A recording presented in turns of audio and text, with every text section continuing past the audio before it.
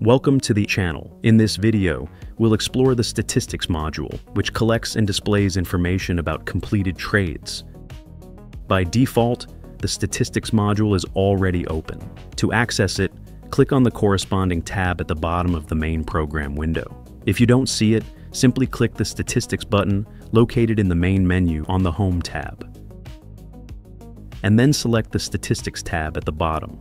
The Statistics module features three distinct modes. Real-time mode. Statistics are collected and updated continuously, in real time, as you trade. The information is stored and maintained for the current week. History mode. In history mode, you can apply three filters to get statistics on your trading for a specific period of time. To do this, you need to set the start and end dates in the calendar. For a specific account, this is useful. For example, if you want to separate trading results on different exchanges. For a specific trading instrument, you need to select the ticker you are interested in. Replay mode. In this mode, you receive comprehensive trading statistics in the Market Replay Trading Simulator. For example, you might replay an entire week of trading in Market Replay to carefully test how your fixed stop loss and take profit values perform for your E-mini S and P500 futures trading style.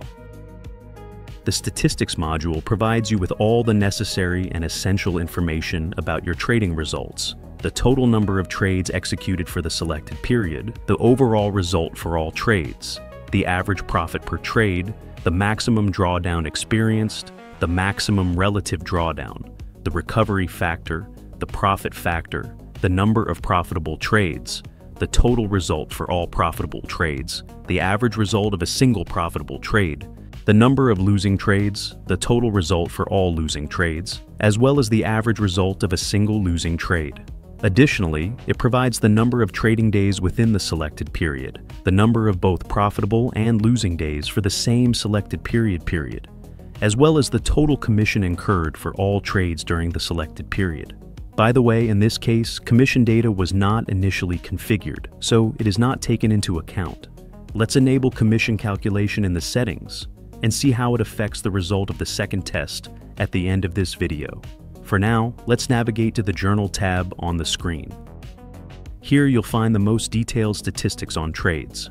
It provides detailed information about the account, instrument, exchange, when, at what price, and with what volume the trade was opened, when, at what price, and with what volume it was closed, as well as the financial result, which includes the price difference between opening and closing, the price difference divided by the price step, and the profit or loss on closed positions in monetary terms. In the comment column, you can write your own personal comment or note. For example, the reason why you opened or closed a trade. On the Equity tab, the platform builds a curve showing the changes in your capital. The following tabs present detailed statistics on all your orders and their execution. Okay, we hope that the column names are clear and easy to understand.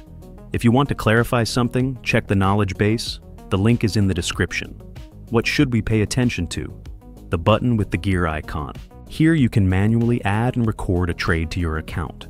For example, if it was made through another platform. You can also delete all statistical data from ATAS platform here. Recalculate the statistics and export the data for further analysis. For example, let's save the statistics to a CSV file. Next, we'll save the price information and upload both files to ChatGPT, asking it to analyze the trading results and the chosen stop-loss sizes. In this case, the artificial intelligence indicated that the stop and take profit levels were chosen appropriately. Although ChatGPT suggested that we could slightly reduce the stop-loss size, we won't change anything for now, and we'll move on to the Market Replay Simulator to make another attempt. Let's trade for another week. The Statistics module provides grounds to believe that the results are stable, which adds confidence in moving to a live account. On the Equity Curve tab, two separate lines are now plotted, allowing you to more clearly see the impact of commissions. Well, we hope you now have an understanding of how the Statistics module works. If you have any questions, feel free to ask in the comments below or contact support. Give us a like, and thank you for watching.